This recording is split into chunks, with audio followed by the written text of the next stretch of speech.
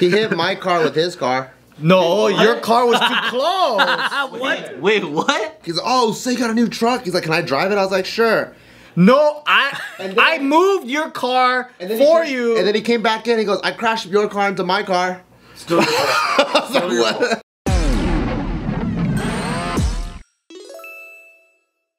John Barnett. Well, that was close. Who's that? Barnett? That's a good question, Bart. John Barnett. Is that basketball player? Nope. Basketball? Nope. I know Josh Barnett, one of the MMA OGs. I know Josh Hartnett. I know that too. I know Nathan Barnett. Okay, we're a wiggly going guy. farther away than what I thought we were gonna. Oh, that guy, the freaking crazy guy. He's great. Yeah, What's happening? Back to John Barnett. I know Josh Hartnett. Ooh, look at that belly. I got a lot of fur. That is a belly. Let's go. Hey, rub it, Ryan. Just touch it a little bit. You know who this guy For is. luck, touch it. You don't remember his name, but you know who this guy is. Drop Barnett? John Barnett, absolutely. 2 words, but really 1 word. Whistleblower. I don't know. Compound word, I think. You put it do like this. know. You ever heard of Boeing? It's an airline. Oh! Oh! He didn't suicide cell. He promised he didn't. Exactly. He promised he didn't? Tell us about it, Joe. Tell us, Joe. This guy. From Boeing. Joeing. Boeing is an airplane Boeing company. guy, yeah. Boeing. My bad. It's an airplane company. Boeing. One of the biggest ones, right? Sometimes you fly them. You don't know. It might be American Airlines, Delta Airlines. What they do is it's from Boeing, but then they put their own color on it. That's why you don't know which airplane you're gonna get on. And this guy, he said, you know what? I'm crazy. I'm worried about all these shitty parts that they aren't fixing on the planes. What's happening? He went, doo doo, whistle blow. And then he was about to go to court. And maybe he was testifying. And in the middle of it, he decided to kill himself out of nowhere. He was supposed to testify again the next day. And then he's like- he just had I think I just killed myself. I think he's probably gambling on Solana shitcoins, and he's like, fuck, I lost everything. And then- yeah, he killed. Right when the market went down a little bit. He said, oh, I shouldn't have had the ABA. Just in case you're not as intelligent as these 2 guys, a former Boeing employee known for raising concerns about the firm's production standards has been found dead in the U.S. He worked for Boeing for more than 30 years before retiring in 2017.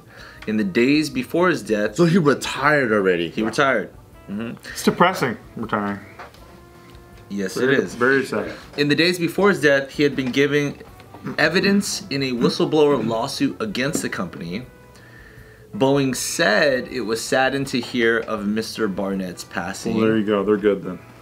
Glad they said that. I That's, just feel way better about it now. ladies and gentlemen of the jury, Boeing said they were saddened to hear of the death.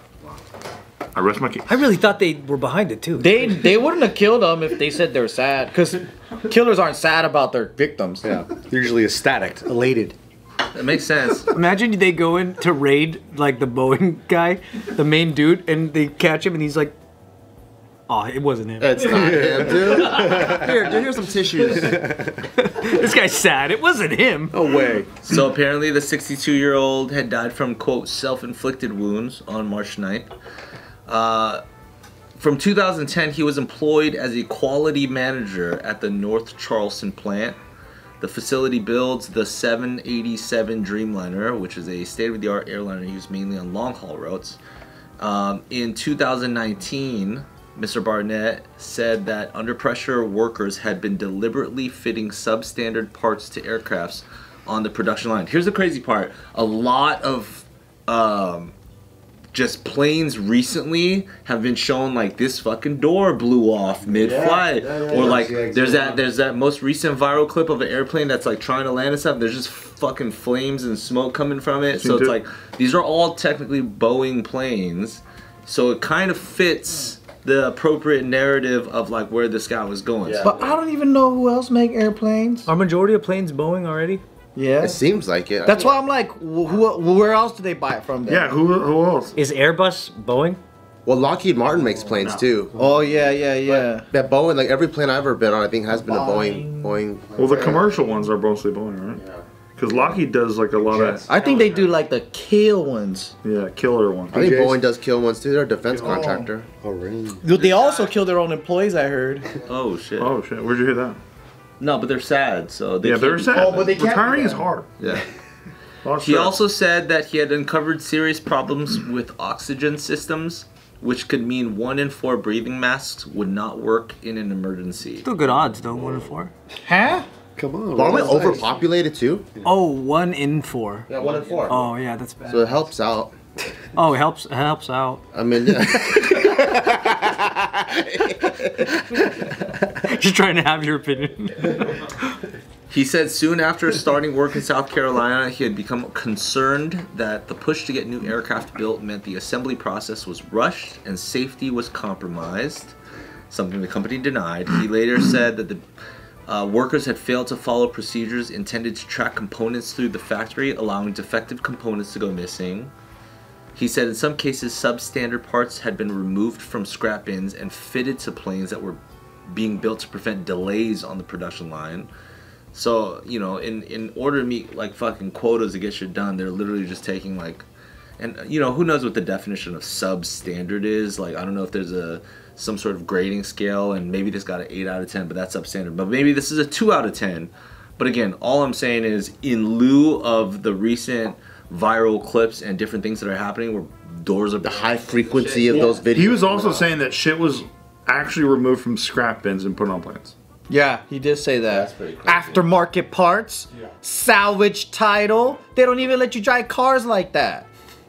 That's true. For me, I'm like, when they say subpar, right? Is that like, instead of using the real screws and tightening it, someone goes with the masking tape and just goes like that? I know, right? Like, I want to. Are they using rivets or screws? But if you go to a scrap bin, isn't that recycling? Which is kind of eco-friendly. Oh, that's kind of cool. Oh, that. I like that train of thought. Like, Yeah. to be fair, Save the environment. liberals are very happy. yeah, to be fair, I mean, we've all been on airplanes probably numerous times. Have we ever personally encountered certain issues that were like truly life-threatening or anything? I'm just asking seriously. No, honestly, I never have. I think that they lie to me. Sometimes, like, we'll be docked on and they're like, oh, the air conditioning is broken. And I'm like, you know, it was probably something way worse, but they just lie. Oh, you know what? On Allegiant, yes, there has been AC broken once. Yep, they'll be like, air conditioning is But I'm broken. saying life-threatening. What the One time, coming back from Hawaii, landing in Hawaii on Hawaiian Airlines. As we're landing, there was a big giant bang that was like really loud that came from like one of the engines, and then the cabin started filling up with smoke. Shut the fuck up. That's Yeah. fucking crazy. And then the Honolulu fucking fire department had to come meet us on the tarmac or whatever. Wow. Did they start spraying the plane while you guys were still in the air? No. So it was when we landed, it was like yeah, we were landed already. So we see a bunch of smoke in the cabin, and then we didn't think anything of it. We're like, oh, because you know you're trying to be optimistic. Like, So it's like "Oh, 4 fine." hours of safe flight. Yeah. And then like the last as you're moment, landing, that's something fucking popped, crazy. something happened, what if it's like, whose fanny pack turned on this smoke button back here? and I'm like, Thank God, dude. Thank God it was the last. Like the guy, it was like Columbo was like, it's only gonna be done by a fucking fanny pack. a real heavy fucking fanny pack. There's nothing else that could possibly have this kind of Somebody have one of those things, huh? How did this happen? Anybody got a track record of fanny pack smoke fire starting shit? I only seen this one other time. It was an oven In Pasadena. in a shithole in Pasadena. I love, like, airplanes, cars, trains. I just hate mistakes. I just hate accidents. Yeah. Why do they have to happen? I agree. Yeah. I agree. Were you in the oops, baby? Were you in an accident? Maybe. I hate myself. No, they're not. They're him and his brother's ages are so close. He hit my car with his car. No, your car was too close. What? Wait, what? You took my car and crashed it into his car. Yep. What the hell is that? This is when I got my white truck. He's like, oh, so you got a new truck? He's like, can I drive it? I was like, sure. No, I moved your car for you. And then he came back in. He goes, I crashed your car into my car. I was moving the cars out of the driveway, And then I scraped his car up against my bumper. And the fucked up thing is, his fucking side door got all fucked up, and my car has like one scratch on the bumper. And I was like, how the fuck did this happen? Which I gotta still pay you for. I like how Bart's like, yeah, he crashed his car to my car. It's like, no. And he's like, yeah. One driver, 2 damages.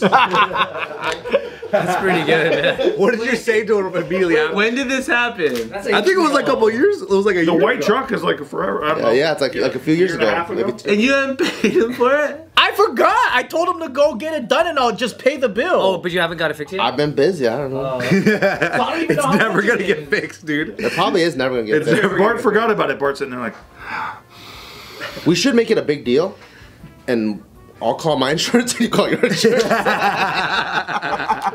We should make it. And then we make it a lawsuit. Oh yeah. Let's sue each other. Jovi, Bart, I'm showing up every day to court. Jovi Bart. Whose side are you taking? Whose side are we I can't wait for the precedents to create. I'm gonna be neutral. I'm gonna listen. I'm gonna listen. Both ears open. I wanted to be a nice friend that day because the trash was out, and I said, Bart, I'll move your truck out of the way for you so I can move my truck to the side. And then I scraped the fuck out of his door on my bumper. I'm probably on Bart's side.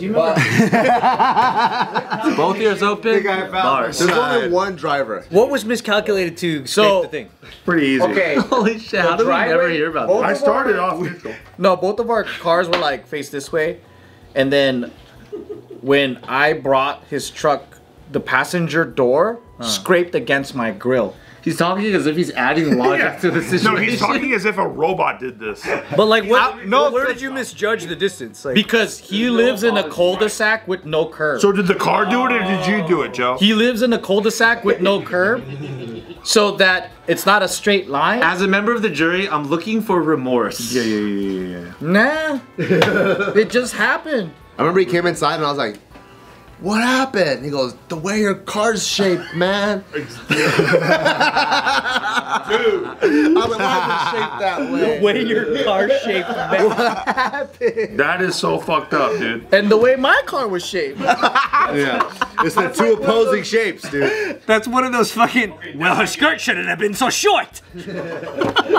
All right, now I'm back in the middle. And it's kind of Bart's fault. You live in a cul-de-sac without a. He has no curb on the cul-de-sac. What kind of bullshit is that, dude? Yeah. What the fuck is wrong with you, I dude? fucked up, I think. And What's up with you and I was, rhombuses? to me, I was shocked how fucked up his door was. And when you look at my truck, nothing. There's like a little scratch like that. And I was like, damn, bro. Fuck, I'm sorry.